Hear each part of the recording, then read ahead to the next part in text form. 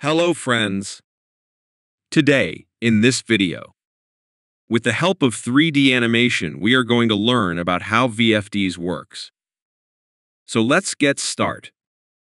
As we all know, in the industry, mechanical loads like pump, fan, blower, HVAC, and many more devices, which are mostly driven by the induction motors. And to control the speed of load, we need to control the speed of induction motors. And that speed of the induction motor will be controlled by the help of the VFD, means variable frequency drive only. So let's start how VFD works and control the speed of induction motor. First, as you see here, this is the HMI display, from where you can set parameters, settings, and monitor required data like speed, current, voltage, frequency, and etc. And after removing this cover, we see inside the drive, first component is rectifier unit, which is used to convert a C into DC.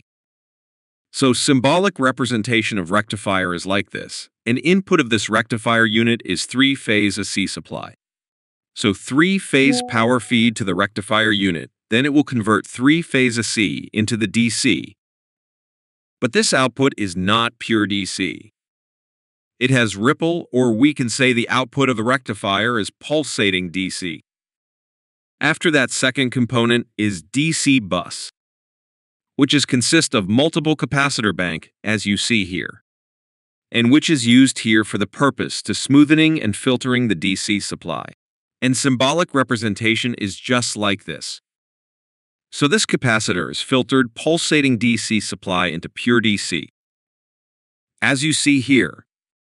Then after, third component is inverter module, which consists of IGBT device, and it will convert DC supply into the AC supply.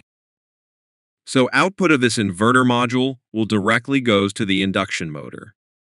So symbolic representation of inverter module is look like this.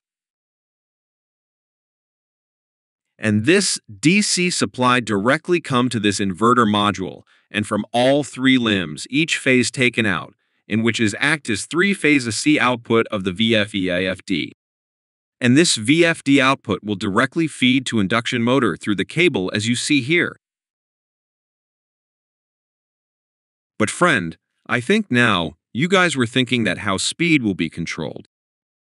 So now let's discuss the main part of VFD. This are the PCB card inside the VFD, in which first, this is main control card, then second, I/O card means input-output card, and then this is IGBT gate driver card, which control the gate triggering of IGBT. So let's discuss all of them one by one. So as and when VFD gets speed reference signal, which is in terms of 4 to 20 milliampere, which signal directly come to the input-output card. Then this CAD is having multiple analog input, analog output, digital input, and digital output slot. So this card will receive speed reference and give signal to the main controller card. So main controller card will produce PWM mean pulse with modulation as per the speed of motor need to control. And that PWM signal will goes to this IGBT driver card. So this card will trigger gate of IGBT such a way that it will change the frequency and voltage of this inverter output, and which will control the speed of the induction motor. So whenever the reference signal will change, this will recognize by this input-output card, and it will give a signal to main controller card, and main controller card generate PWM.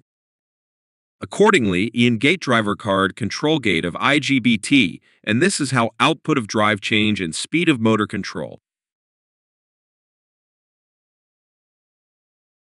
If you learned something new from this video, please like this video and don't forget to subscribe channel